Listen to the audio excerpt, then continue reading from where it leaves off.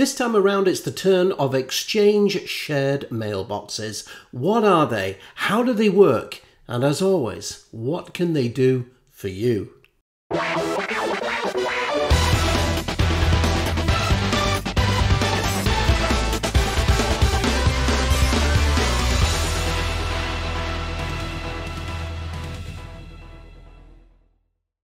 Hello everyone, welcome back to the channel. Andy here, Microsoft MVP, as well as a Microsoft certified trainer. So nice to see you. Hey, especially if this is your first time, I really do appreciate it. And if this is not your first time, hey, well, welcome back. It's great to see you again.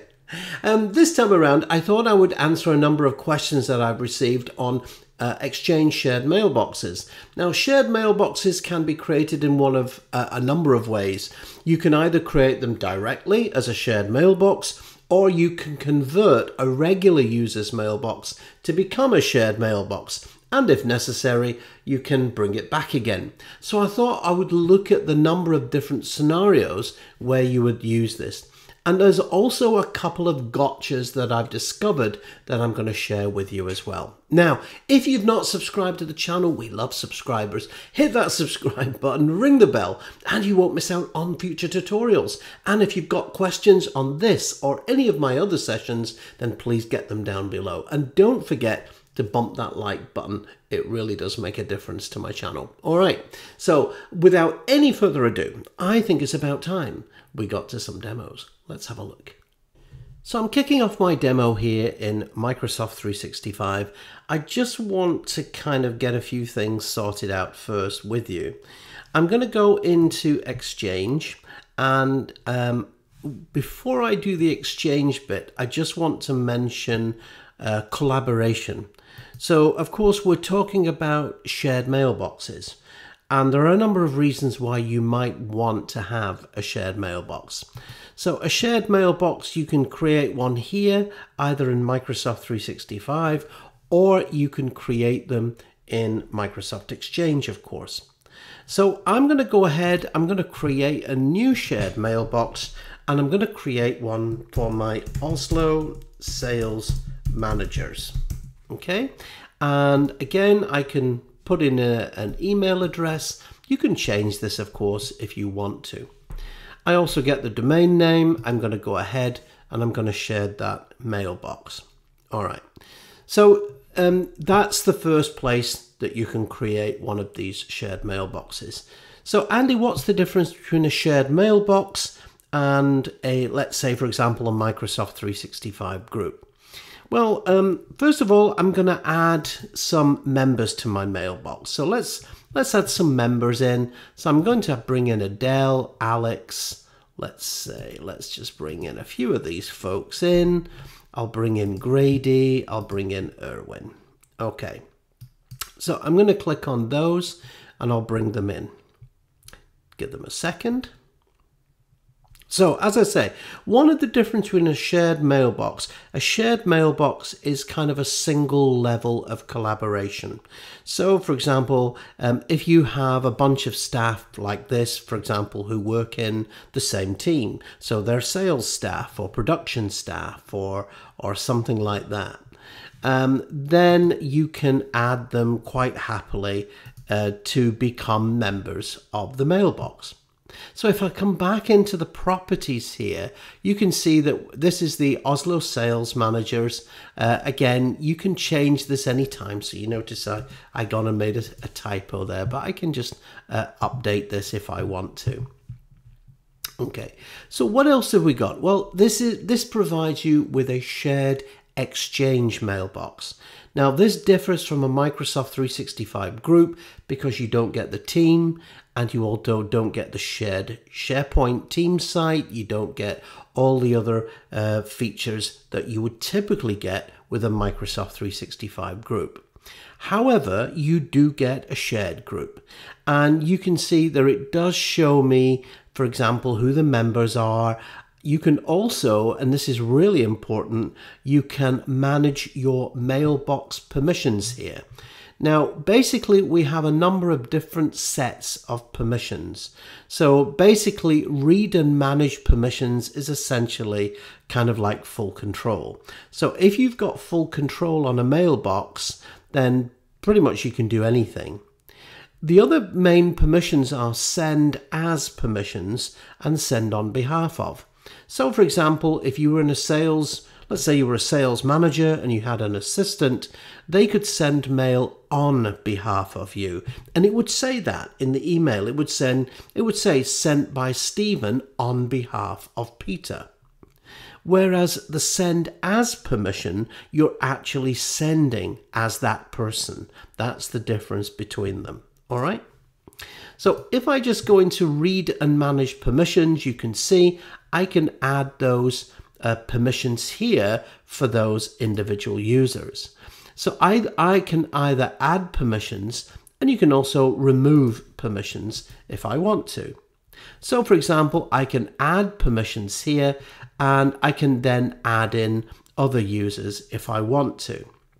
I can also remove permissions from a particular user there as well. Now, you can also see we've got some other options here showing the GAL. The GAL is what we call the global address list, and this is typically visible by everyone. And you can basically say whether you don't want it or you do want it to show.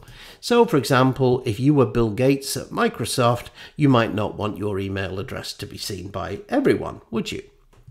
We also have the Exchange settings. These will take me into my Exchange settings. And just a couple of things here. This is, you can learn how to use mailboxes in Outlook. This will take you through to a docs.microsoft.com article, which is really interesting. I can also flip over into the Exchange settings now. So this brings me into the shared mailbox settings in Microsoft Exchange. So again, the interesting thing about this, by the way, you'll notice it's brought me into the classic Exchange mailbox. All right. Now, just to say that when you create an Exchange mailbox in 365 and in Azure, it stamps it with a unique identity. All right. Now, things that you can do, as I said, you can go in and you can see these are the users who have full access to that mailbox. So basically, if any of these users left, the mailbox would be intact, and you could transfer the permissions to other users and so on. You also see the mailbox usage. So how much of the mailbox have we used, and when was the last time it was logged into? You can add some contact information, some details about the organization here, the email address. So you can see I can add in additional email addresses. And of course, you can have a look at the various mailbox features. So things like, and these are definitely things that you probably want to disable, by the way. These are what we call legacy protocols. Now, the problems with legacy protocols is that they don't support multi-factor authentication. So one of the things that we typically do is you would really want to switch those off just for security reasons. Now, the other couple of things that we can do, you can also do litigation hold. And what this does is it places the mailbox on legal hold. In other words, users can continue to use it. Everything works just fine. The only difference is that the recycle bins never empty. Another option is you can also enable an archive mailbox for this. So an archive, of course, is if the mailbox gets too big, we can archive data. And as I've said in a previous version, or a previous session rather. So as I've said in a previous session, archiving is particularly useful as data is either deleted or archived in Microsoft 365. So I'm just going to go ahead and I'm going to just save those changes there. All right. Now, what I now want to do is I'm just going to close this down. So let me just close that mailbox down. And the next thing, so that's basically, we've gone ahead, we've created a mailbox here. Now, as I mentioned, the difference between a mailbox and a group, a Microsoft 365 group, you can extend it to become a team. It's much more collaborative. I would tend to probably use a group because you get the OneDrive, or you get the, not the OneDrive, you get the SharePoint document libraries, you get a Teams website, and you get loads of extra stuff. But if you need a shared mailbox, then, you know, absolutely fine. It's there and you can use it. Now, if I just flip over here into Exchange Admin, I'm going to come down into groups. You can see that in my groups here now, you've got Microsoft 365 groups, distribution lists, you've got dynamic distribution list, and a mail-enabled security group. So that's just a distribution list attached to a security group, all right?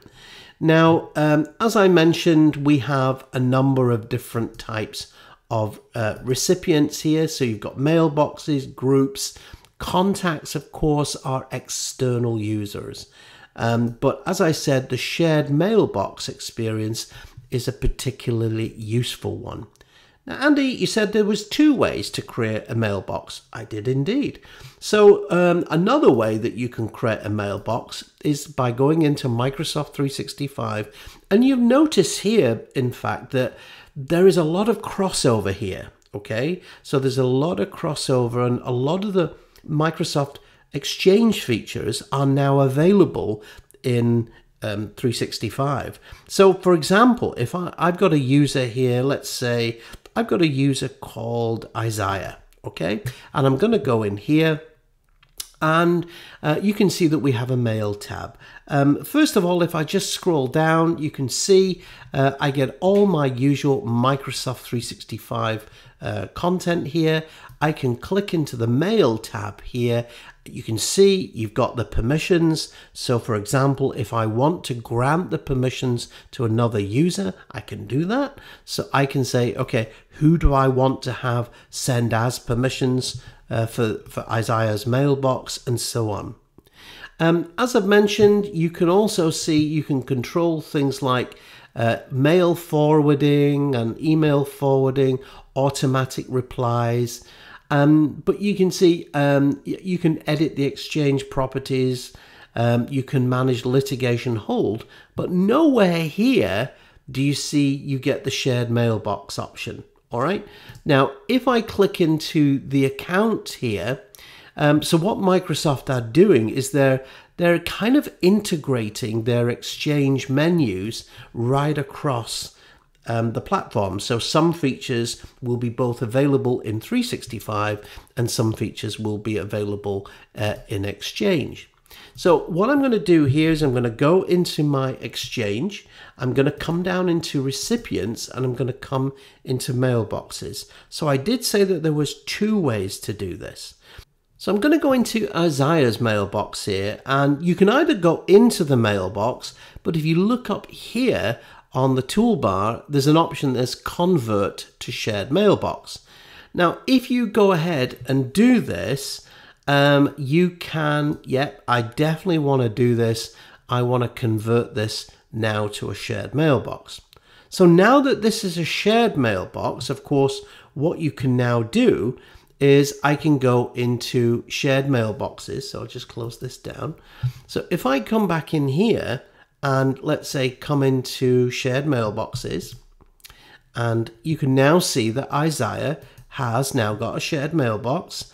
I can come in, I can say, okay, what do I want to add some members into this mailbox? So I could say, I want to bring in Alex and Alan. So Alex and Alan, I want them to be members of this shared mailbox. Now, very importantly, this is one of the most common questions that I get asked. What would happen if you deleted Isaiah's account? It's okay. Let's do that. Let's go ahead and delete Isaiah's account and see what happens. So I'm just going to scroll down here, and I'm going to go into here, and I'm going to say, right, I want to delete this user. So now what we have is we have a couple of options.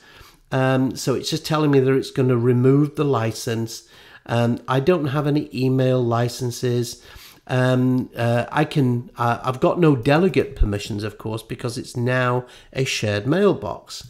I can give another user access to Alex's OneDrive. So what this means is, let's say, for example, I've got a user called Adele. And Adele is Alex's manager, or Isaiah's manager.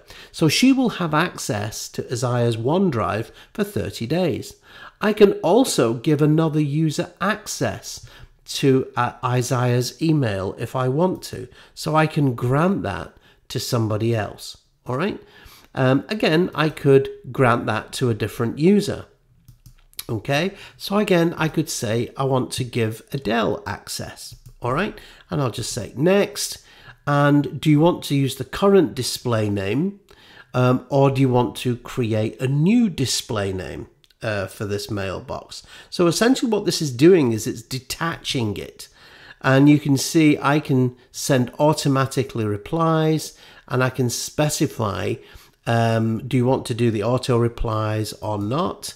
So again, now I'm going to delete any email aliases and you can transfer ownership. Okay, so I can transfer the ownership of a mailbox by using this particular tool. So what I'm going to do here is I'm not going to do that.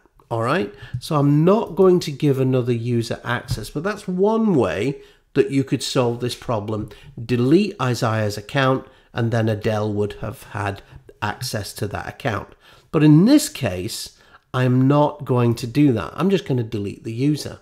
So let's see what happens. Okay.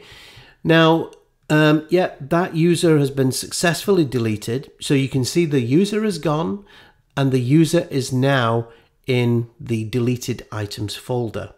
So what happens to that mailbox? Well, I'm going to go back into shared mailboxes and look, it's still here. Now, there is a slight gotcha with this. If you go into this mailbox, one of the things that you can do, again, you can change those permissions here. The only thing is, if you wanted to convert this back, you'll notice here that you can't convert the user back to become a permanent mailbox again. All right. So you can see here, it's only saying delete shared mailbox. You can't convert it back to become a mailbox. Now you'll notice here that I can't convert that to become a regular mailbox. And the reason is because Isaiah's account is linked, directly linked here, and it's a unique ID that stamps on the user account. So what you would need to do is you would need to select this user, you would need to restore this user back, and the final thing that you would do is just pop into the user account here, just wait for this for a second, and licenses and apps, and of course just make sure that the user is licensed and they've got their license back. That's really important. Now, if you go into the mail options here, you'll notice that there is no convert mailbox back. So now that this is still a shared mailbox, so what we need to do is pop into Exchange Online, come into the admin center here, select Isaiah's account, and we can either go into his account or probably up here, if you just click on the little ellipse here, click on the ellipse, and you can see it now says convert it back to become a regular mailbox. All right. So in that demo, what I've done is I've showed you how you can create a mailbox and also how you can convert a user mailbox. But it's really important to know that the ID anchor of a converted mailbox still exists with the user. Now, you can either convert the user to be a shared mailbox, but if you delete the user, you would need to restore that user back again, or alternatively, as you saw, you could rename and reassign that user. So you go through that whole wizard, and that's essentially how you manage shared mailboxes in Exchange Online and Microsoft 365. So there you have it, shared mailboxes in Microsoft 365. Isn't that cool? Listen, if you want more details on that, check out, there is an article on docs.microsoft.com that kind of explains all the gotchas for you. In fact, I'll tell you what I might do. I might actually include it in the link for this video. All right. Thank you so much for joining me. Remember, if you've enjoyed the video, bump the like button. It really does make a difference. And of course, if you've not subscribed, then hit that subscribe button, ring the bell, and you won't miss out on the good stuff in the future. So that's it for this week. Thank you so much, and I'll see you next time around. Take care.